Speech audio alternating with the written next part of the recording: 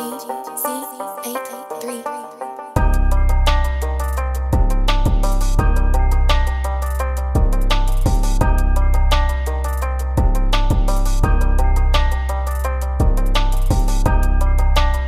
Back to another episode of Becoming Zyon. This is going to be episode 2 of the 3rd season. So welcome back, and we're getting to some serious things today because there's been a lot going on in the media. There's been a lot going on in government as far as the U.S. goes. So if you aren't in the U.S. and you haven't been hearing about all of the things going on with trans folks, lucky you. But also, I'm going to talk about it today. So I'm going to talk about some of the things that have been going on. I'm going to talk about how I feel about it. I'm going to talk about, we're going to pull back the curtain a little bit and talk about what's really going on, because a lot of this stuff is like fake concern, fake outrage, and just like why are we creating bills around who can take why are you limiting people's access to medicine, access to healthcare, access to, source of life, really.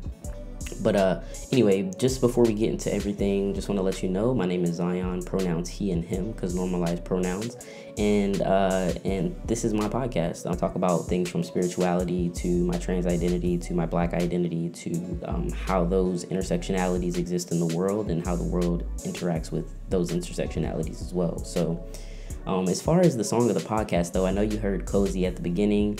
We always like to support black business. We like to support black moguls. We like to support black trans people. Cozy has a sample from T.S. Madison, who is a black trans woman. So we love that. Go ahead and get her royalties. But also, it has Beyonce, who is a black woman who has dedicated her album to the queer community. And a lot of people feel a lot of ways about Beyonce because, of course you do.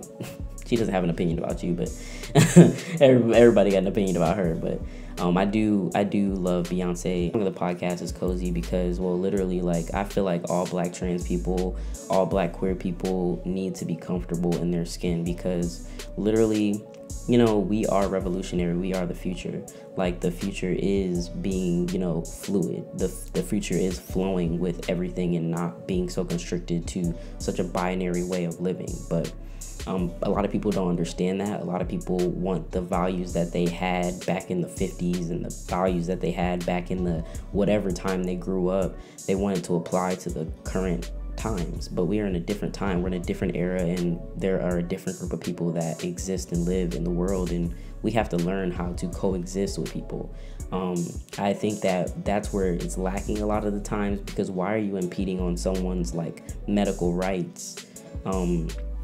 They're not impeding on yours. I think a lot of people just are followers. That's the issue.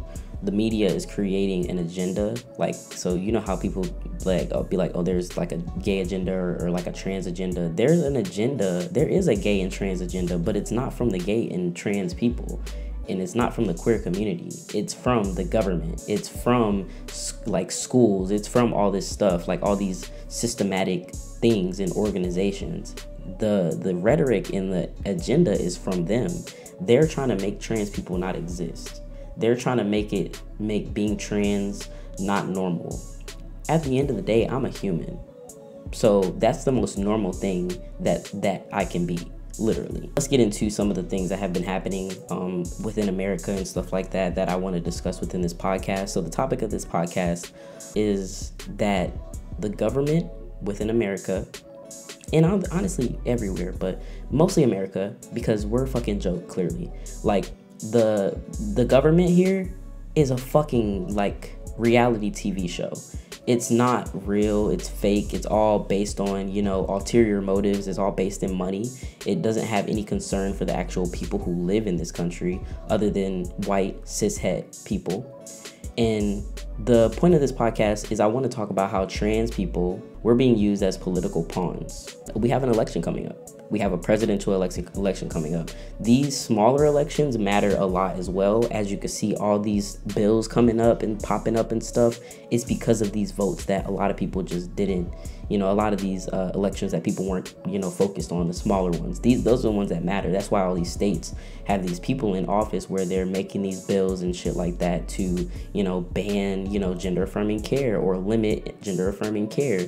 This is happening in states like Tennessee, Florida, South Carolina, Oklahoma.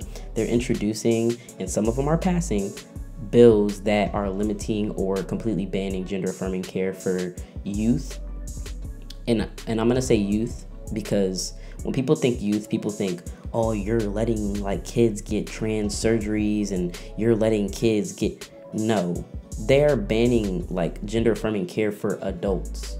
Once I turn 18, what the fuck goes on in my life has nothing to do with anybody, period. That's the government, that's my friends, that's my family. When I go to the doctor and talk to my doctor about what the fuck I got going on, it don't have nothing to do with you.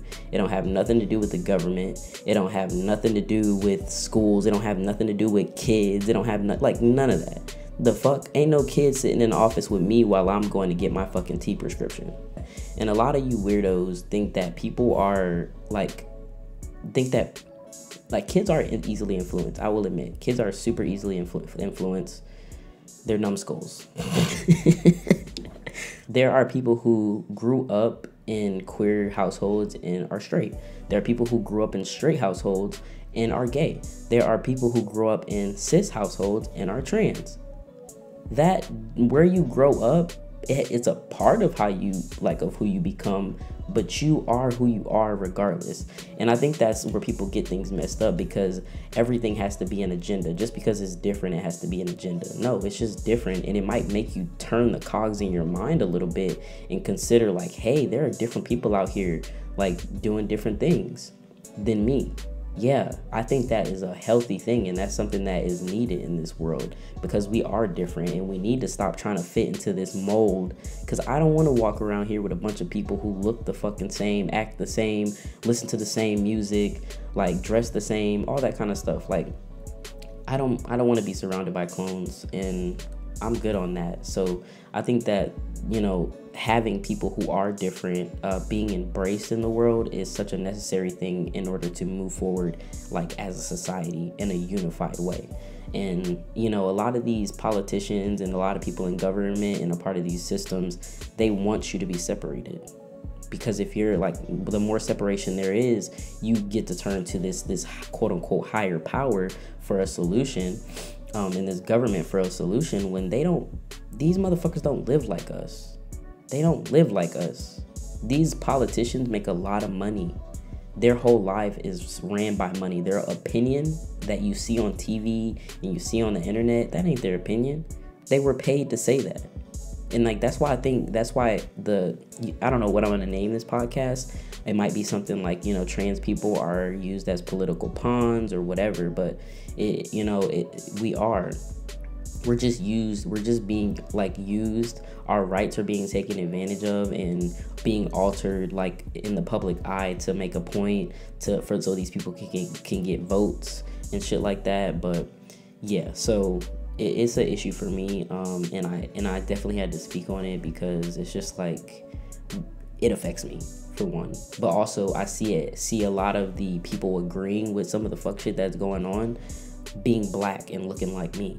So I'm like, so I have to talk about this, because a lot of black people, let me talk to my black people for a second. And like, I was gonna go down and talk about this after I got into some of the things, but I do want to talk about this first. Like I was saying, trans people are being used as political pawns, especially black trans people. So a majority of the people, I'm not gonna say a majority, I'm gonna say a lot of black people are transphobic or homophobic, or they at least allow the people around them to be homophobic, be transphobic, and it's normalized.